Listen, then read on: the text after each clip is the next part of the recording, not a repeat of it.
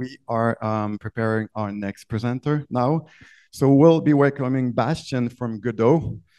He's Godot XR Core Developer, and he will give us very good insights into what's being done right now to enhance OpenXR support in the Godot engine itself. And Bastiaan, being from Australia, he will be giving a talk remotely. Okay, cool. Thanks for having me, first of all. Hello, everyone. So welcome to my talk about the Godot integration project and Godot in general, and our experience in implementing OpenXR in Godot. So just quickly about myself. My name is Bastiaan Olij. I am the lead developer for the Godot game engine. I originally introduced XR support in Godot, so I got the ball rolling many years ago. But today I guide a small team of mostly volunteer contributors working on XR support in the engine.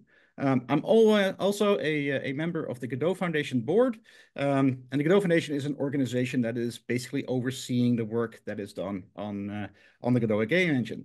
I'm also from Sydney, Australia, which is why I'm coming to you guys remotely today, and yeah, hopefully that will work fine. So just to give a little bit of information about the Godot engine itself.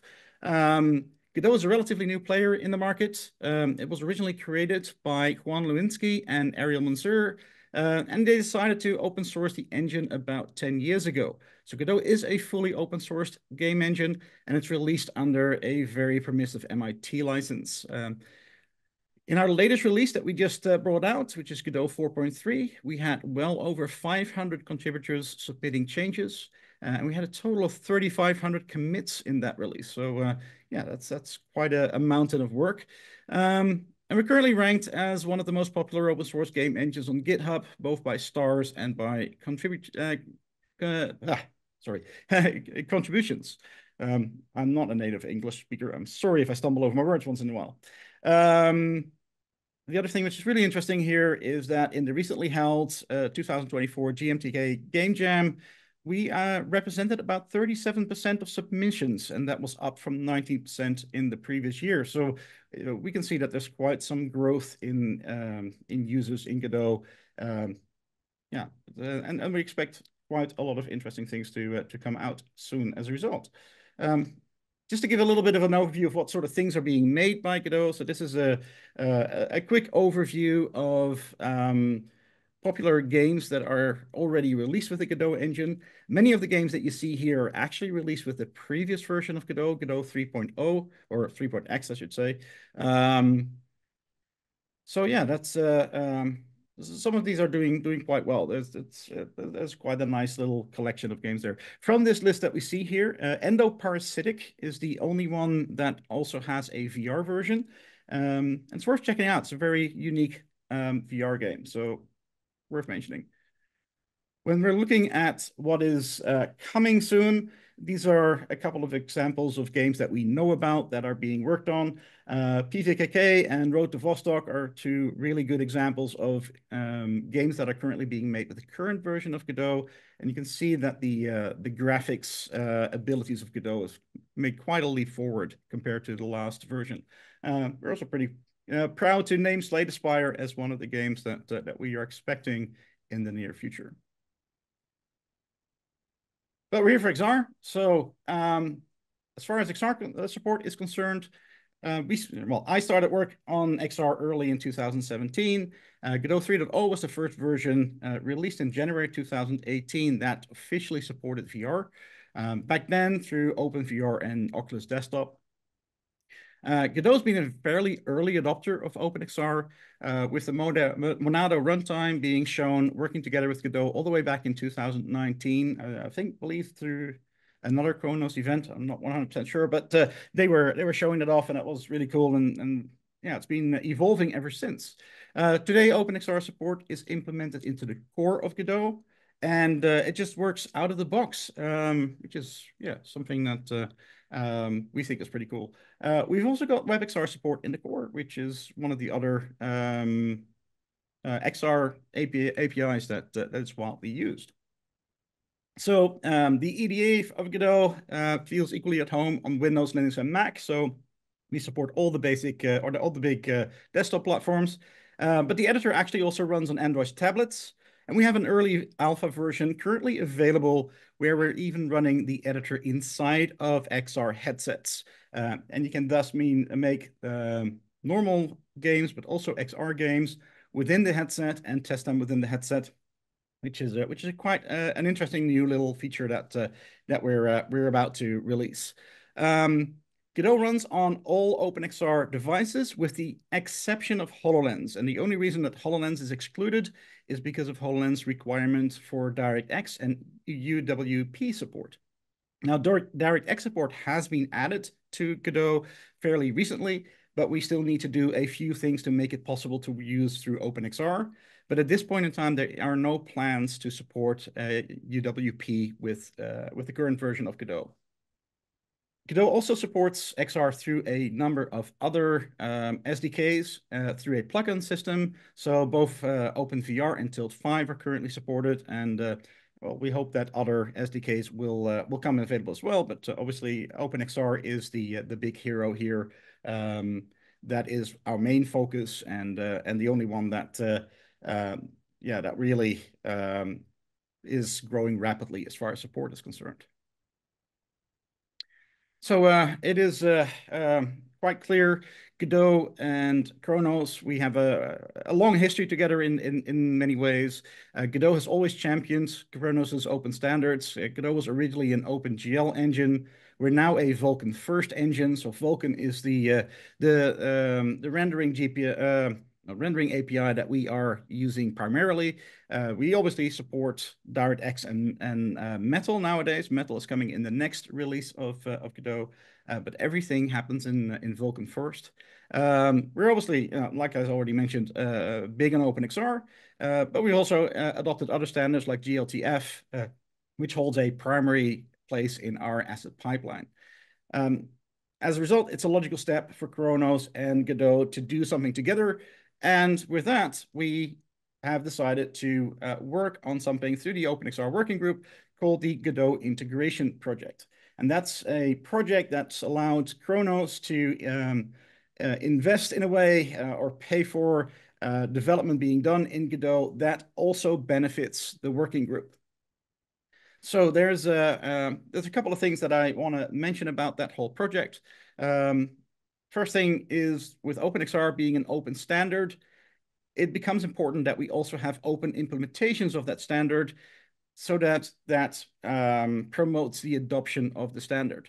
Khronos itself has obviously already in the past invested heavily in the Monado runtime to have that done on the runtime side. So there we have a completely open implementation that other runtimes and other vendors can look at and see, okay, how do I approach all these different APIs that are in Khronos? But on the game side, we are lacking in that sort of example. So we do have a Hello World type of, or I think it's called Hello XR type of example application. And there is a whole nice tutorial system or series online. But a full game engine implementation that handles all the different APIs that are available in OpenXR, that is really something that other OpenXR developers really look at when they are implementing OpenXR on the game engine. You really need to look at finding examples and knowing how to actually use the APIs. And Godot can fulfill that role here. So one of our first goals of the Godot integration project is to ensure that Godot has full coverage of all the core OpenXR functionality, and we will be targeting all the small holes that are in there, all the things that we haven't implemented yet as part of this project. Now, the other reason here is that when we are looking at adding new APIs to OpenXR, there's only so much that you can do with theoretical discussions. At some point in time, you have to have something that works to test whether we are, whether we've designed things the right way. For this reason, the working group has always required that there are a number of implementations in runtimes to validate that the APIs are correct, so that we can release them without any weird holes in them or anything that we've missed. But we don't have such a thing on the game engine side. So that is, again, one of the things where Godot comes into play and where this project comes into play, where we are opening the door to having the new APIs implemented on the game engine side so that we can see the whole solution working.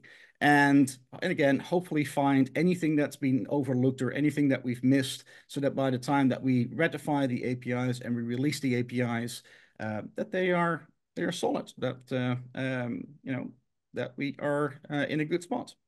Now, before we go to the next slide, I do want to make a small little tangent here and talk about the little picture that I've inserted here. This is a little project done by one of our contributors called Immersive Home, or one of our users, I should say, which is a complete AR or mixed reality application running on the Quest, where he integrates with IoT devices around his home, and he can basically interact and control his whole home from within the headset.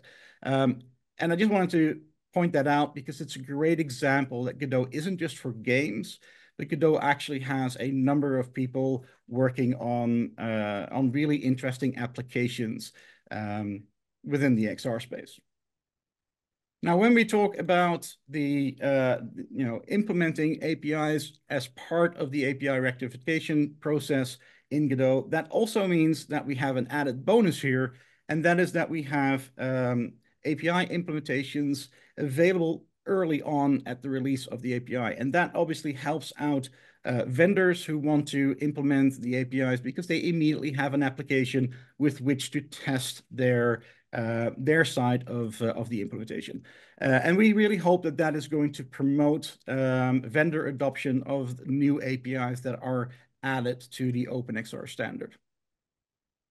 Basically, that is really everything that I wanted to quickly go through. We've only just started with the Godot integration project, so I don't have a lot of things to show of the things that we are building. Hopefully that will come in the coming months. And other than that, if you want to know more about Godot, here's our email address and our website. And obviously at the beginning of the slides, I think that the slides are going to be made available to everybody, is my personal email address for anybody who wants to reach out. That was everything that I wanted to say. So floor is open for questions. Thank you. All right. All right, guys. Thank you, Bastiaan. I think we have time for one question. So is there someone here with a question for Bastiaan for Godot? I will give you the mic. Statement. Okay, we have a statement.